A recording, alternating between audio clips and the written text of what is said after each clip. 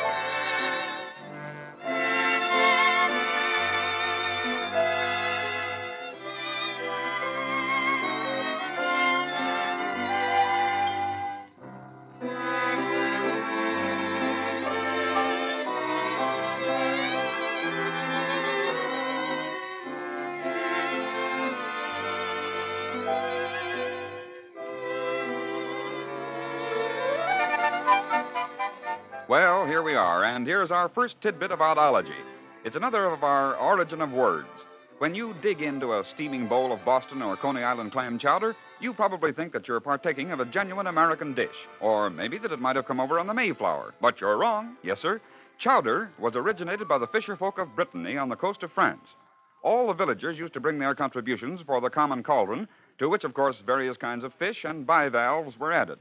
The name of the cauldron itself gave the dish its name. Chaudiere, Chaudiere. And when the early American settlers learned to concoct this robust delicacy, they called it as best they could chowder. Can you imagine that? Well, how well do you know your Bible? Do you remember this passage? For thus saith the high and lofty one that inhabiteth eternity, whose name is holy. I dwell in the high and holy place, with him also that is of a contrite and humble spirit, to receive the spirit of the humble, and to revive the heart of the contrite ones. That is the 15th verse of the 57th chapter of the book of the prophet Isaiah. And within that brief quotation, the word eternity is used the only time in the entire Bible. For thus saith the high and lofty one that inhabiteth eternity. Yes, the word eternity is used only once in both the Old and New Testaments. Can you imagine that? You know, every once in a while, a sympathetic reporter will pick up a news yarn that is bound to warm the hearts of those who read and run. Here's a quaint touch to the annals of coincidence. It began in Cambridge, Ohio, on September 6, 1938.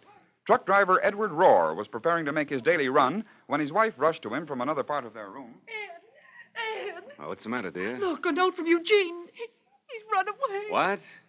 Let me see that. Oh.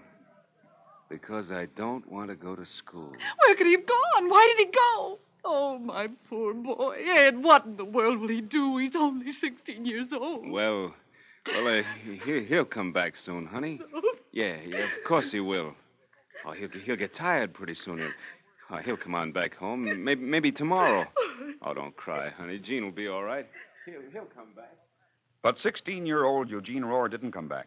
For 4 days and 4 nights, Edward Rohr and his wife sat in dismal silence, waiting for some word from the boy who had left home because he didn't want to go to school. But Ed Rohr couldn't lay off from his work. He must still go on earning the family's income. So on the night of September 10th, as he headed homeward on the dark highway, he thought sadly of his runaway son.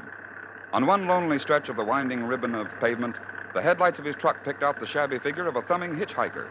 Ed Rohr thought again of his son somewhere in America, probably thumbing his way along some unknown highway, just as this lad was doing. Ed Rohr pulled his truck up to an idling stop. going into Cambridge? Sure. Hop in. Golly. Gene. Hello, Pa. Gene, what do you know about that? Say, where have you been? What was the idea of running away like that? Don't you know you've had your mother and me worried to death for the last 4 days? Don't ask me any questions, Pa. Just, take me home, will you? Yeah, sure I will. Gosh, but your ma'll be glad to see you. And Ed Rohr took his son back home.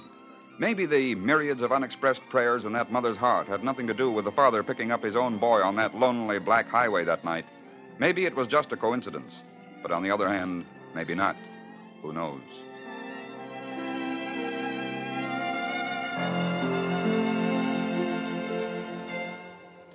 Play ball!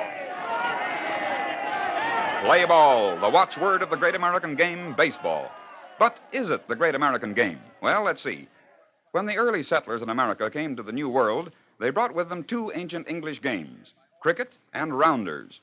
From these games, young boys developed a sort of embryonic forerunner of baseball in which the teams, composed of a catcher and a pitcher, took turns at hitting the ball. The team hitting the ball the greater number of times in a specified number of tries at bat was declared the winner. In 1839, a group of young men in Cooperstown, New York, assembled for a session of this rather crudely organized sport.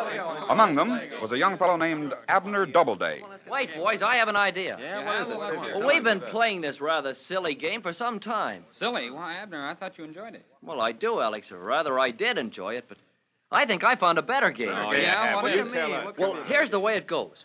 Look, I fetched this flat slab of stone with me. Well, what's that for? Well, my idea is to place this stone about 50 feet away from where we stand to hit the ball. And after we make a hit, we'll run for the stone.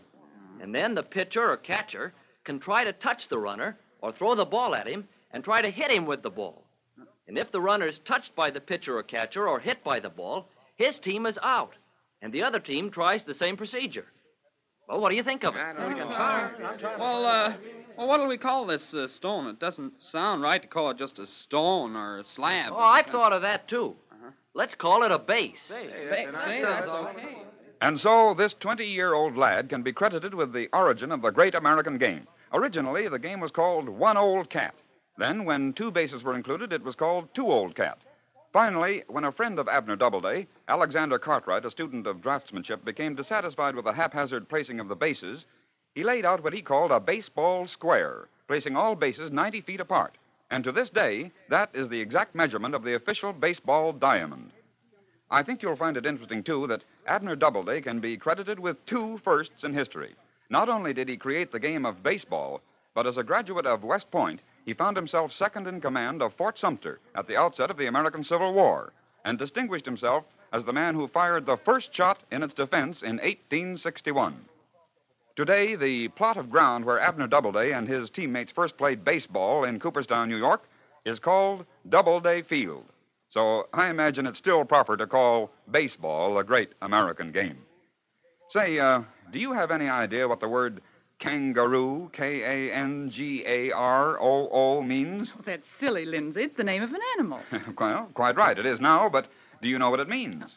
I don't understand. And that's right. The little girl is correct. And your old Professor Quizzlepuss awards her the handsome first prize of a last week's map of the world. Say, what is this? Come on, Lindsay. What's this all about? Well, all right. I'll break down and tell you.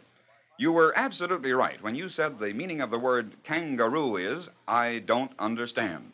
It was in 1770 when Captain James Cook, the noted explorer, was traveling through Australia that he first saw one of the peculiar native animals, the female of which carries her young around in a pouch.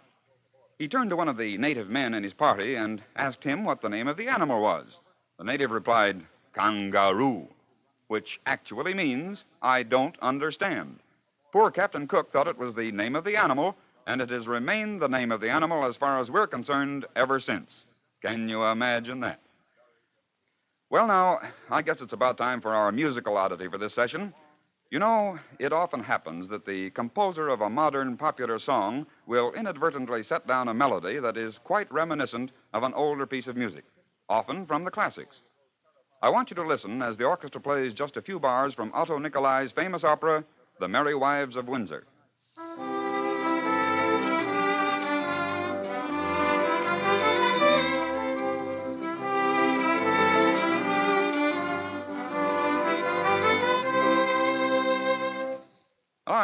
I wonder whether or not you picked out from that little melody the foundation for one of our best beloved popular ballads of a few years back. You want another try? Okay, listen again.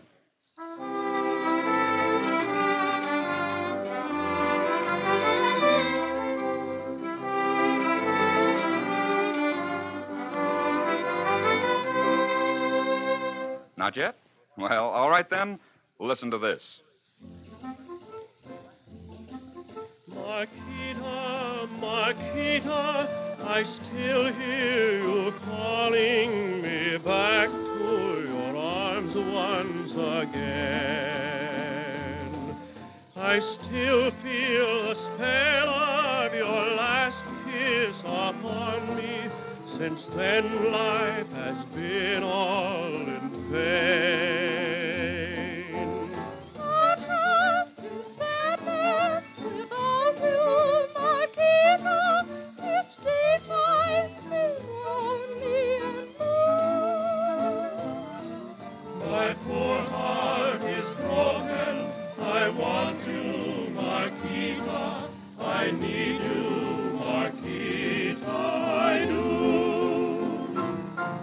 Marquita, Marquita, I still hear you calling me back to your arms once again. I still feel the spell of your last kiss upon me. Since then, life has been all in vain. All has been sadness without you, Marquita. Each day finds me lonely and blue. My poor heart is broken. I want you, Marquita. I need you, Marquita. I do. Yes, that was Marquita, composed by that able veteran of motion pictures, Victor Schertzinger. And the melodic pattern of that breezy little passage from The Merry Wives of Windsor and the first part of the melody of Marquita are identical. Can you imagine that? Well, it's time to close our book of oddities again, but we'll be back soon once more on this same station with another edition of Can You Imagine That? Until then, this is Lindsay McHurry saying goodbye now.